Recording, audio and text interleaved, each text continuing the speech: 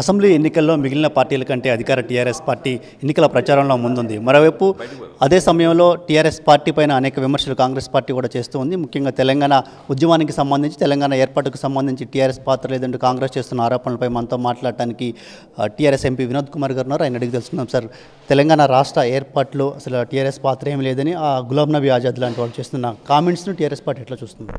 ఇప్పుడు గులాం నబీ ఆజాద్ గారు తెలంగాణ ఉద్యమ కాలంలో పట్ల ఆంధ్రప్రదేశ్ ఇన్ఛార్జిగా లేరు, కాంగ్రెస్ వర్కింగ్ కమిటీ మెంబర్గా ఉన్నారు వారు. కాబట్టి చాలా విషయాలు వారికి తెలియవు. అప్పుడు దిగ్విజయ్ సింగ్ గారు ఉండే, సోనియా గాంధీ గారు ఉండే, వారికి తెలియవు. కాబట్టి ఆ విధంగా మాట్లాడి ఉండొచ్చు. తెలంగాణ ప్రజలకు తెలుసు కదా ఎవరు ఉద్యమ కాలంలో ఉన్నారు, ఏ పార్టీ పనిచేసింది తెలుసు కదా. అందుకే ఈరోజు అందరు నవ్వుకుంటున్నారు గులాం నబీ ఆజాద్ గారి వ్యాఖ్యానం పట్ల. కాంగ్రెస్ పార్టీ నేతలు తెలంగాణ కావాలనటం వల్ల తెలంగాణ వచ్చిందని ఆయన చెప్తున్నారు. మీరేమో టీఆర్ఎస్ పార్టీ ఉద్యమం వల్ల వచ్చిందంటున్నారు. సో కాంగ్రెస్ పార్టీ నేతలు నిజంగా ఉద్యమంలో అంత క్రియాశీలకంగా వ్యవహరించారనుకుంటున్నారా మీరు? ఇది మీడియా ప్రపంచం చెప్పాలి కదా, మాకంటే మొదలు మీడియా చెప్పాలి. ఉద్యమ కాలంలో పట్ల మీడియా ప్రపంచం చూసింది కదా, రోడ్ల మీద ఎవరున్నారు, రైళ్ళు ఎవరు ఆపినరు, రైలు రోక ఎవరు చేసినారు, వంట వార్పు ఎవరు చేసినారు, మిలియన్ మార్చ్ ఎవరు చేసినారు, ఇవన్నీ చేసింది మీడియా ప్రపంచం చెప్పాలి. నేను అందుకే అడగనుండే, మరి గులాం నబీ ఆజాద్ గారు మాట్లాడినప్పుడు మీడియా మిత్రులు అడగనుండే, మరి ఈ మిలియన్ మార్చ్ మీరు చేసినరా, లేకపోతే రైలు రోకో చేసినరా, ఇవన్నీ అడగాలి. ఎందుకంటే అది వక్రీకరించి మాట్లాడితే దానికి మరి ప్రజలు జవాబు చెప్తారు రానున్న రోజుల్లో పట్ల. సో అంటే ఒకవైపు ఎన్నికలకు మీరు ముందుకు వెళ్తుంటే, మరోవైపు కాంగ్రెస్ పార్టీ ఇప్పటికే సుప్రీంకోర్టులో కేసులు వేయటం కానీ, ఎన్నికలు వాయిదా పడతాయని ఉత్తమ్ కుమార్ రెడ్డి లాంటి వాళ్ళు కూడా చెప్తా ఉన్నారు. ఎందుకు కాంగ్రెస్ పార్టీ ఎన్నికలు వాయిదా పడుతుందనే వాదన తెరపైకి తీసుకొస్తుంది?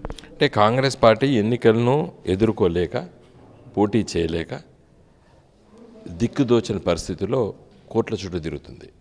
అభివృద్ధి జరుగుతున్నప్పుడు ఆపడానికి ప్రయత్నం చేస్తారు, ప్రాజెక్టులు నిర్మాణంలో పట్ల అడ్డుపడ్డారు. ఇవాళ ఎన్నికలు పోతుంటే అడ్డుపడుతున్నారు. ఉత్తమ్ కుమార్ రెడ్డి సై అంటాడు, శశిధర్ రెడ్డి గారు నై అంటాడు.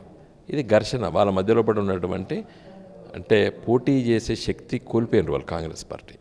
అందుకోసం ఈరోజు పొత్తులు అంటున్నారు. అంగీకరించింది కాంగ్రెస్ పార్టీ. పొత్తులకు పోతున్నామంటేనే టీఆర్ఎస్ను మేము ఎదుర్కోలేము ఒంటరిగా అనే ఒక అభిప్రాయానికి వచ్చే పొత్తుల వైపు పోతున్నారు. సో మీరు అంటే ఎవరో ఊహించిన విధంగా ఒకేసారి 105 మంది అభ్యర్థులను ప్రకటించారు. కానీ ఈ విషయాలపైన కొంత పార్టీలో అసంతృప్తులు వస్తూ ఉన్నాయి. సో వీటిని ఎట్లా చల్లార్చిపోతూ ఉన్నారు ఎన్నికల్లో? ఎన్నికలప్పుడు డెఫినెట్గా కష్టపడ్డవాళ్ళు నాకు కూడా సీటు కావాలని అడగడంలో తప్పుపట్టడానికి వీల్లేదు. మరి పార్టీ నాయకత్వం పెద్దలు కూర్చొని మాట్లాడి పరిష్కరించుకుంటాం. మేము కొన్ని సమస్యలను అక్కడక్కడ పరిష్కరించుకుంటాం. అంటే మొత్తం కేసీఆర్ గారు 50 రోజుల్లో 100 సభలు నిర్వహిస్తామని గతంలో ప్రకటించారు. సో ఎప్పటిలోగా ఈ 100 సభలను మీరు మొదలు పెట్టబోతూ ఉన్నారు? ఎప్పటిలోగా పూర్తి చేసే ఆలోచన ఉంది? ఎప్పటి నుంచి ప్రచారం మొదలు కాబోతూ ఉంది? ఈ నెల చివరి వారంలో మొదలు పెడతాం. 100 సభలు కంప్లీట్ చేసుకుంటాం అతి త్వరలో. గతంలో ఇంతకుముందు చంద్రబాబు గారు కామెంట్ చేశారు, మీతో కలిసి పనిచేద్దాం అనుకున్నారట, కానీ ఆయన బీజేపీ వాళ్ళు చెడగొట్టారు, కేంద్రం కుట్రలు చేసింది అని కామెంట్ చేశారు. దీన్ని ఎట్లా చూస్తూ ఉన్నారు మీరు? చంద్రబాబు నాయుడు గారు కాళేశ్వరం ప్రాజెక్టు పైన లేఖ రాశారు, ఇవి కట్టకూడదని చెప్పి. మళ్ళీ మాతో ఎట్లా పొత్తు పెట్టుకుంటాడు? ఆయన చీఫ్ సెక్రటరీ వాటర్ రిసోర్స్ మినిస్ట్రీకి రాస్తారు, ఇచ్చిన అనుమతులు రద్దు చేయండి అని చెప్పి. మాతో ఎట్లా పొత్తు పెట్టుకుంటాడు? కాబట్టి తెలంగాణ వ్యతిరేక శక్తులు టీఆర్ఎస్ పార్టీతో పొత్తు ఎట్లా పెట్టుకుంటాయి?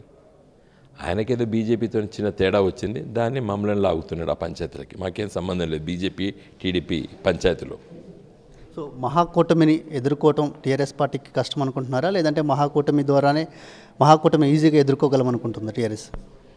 మేము వాళ్ళు కలిసినా వాళ్ళని ఎదుర్కొంటాం, కలవకున్నా వాళ్ళు వేరు చేసినా ఎదుర్కొంటాం. కాబట్టి కాంగ్రెస్ పార్టీ మరి ఒక గౌరవమైనటువంటి ప్రతిపక్షంగా ఈ 4.5 సంవత్సరాలు బిహేవ్ చేయలేదు తెలంగాణలో పట్ల. కేవలం ప్రజలను వదిలిపెట్టి కోట్ల చుట్టూ తిరిగారు.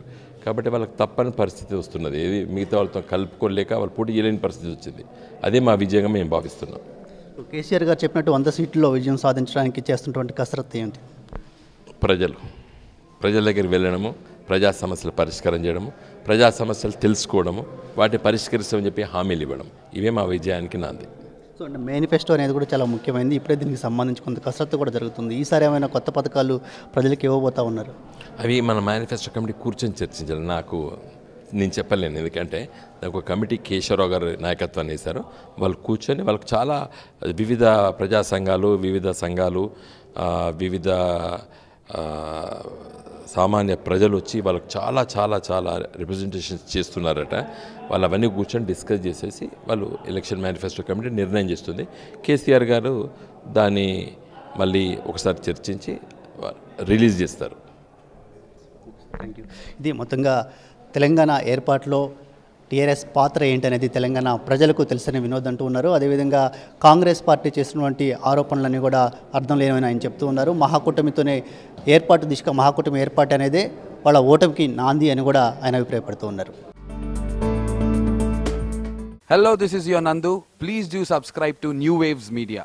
ఇలాంటి మరిన్ని మంచి వీడియోలు కావాలని కోరుకుంటున్నారా? అయితే పక్కనే ఉన్న గంట సింబల్ను క్లిక్ చేయండి. అలాగే సబ్స్క్రైబ్ చేయండి.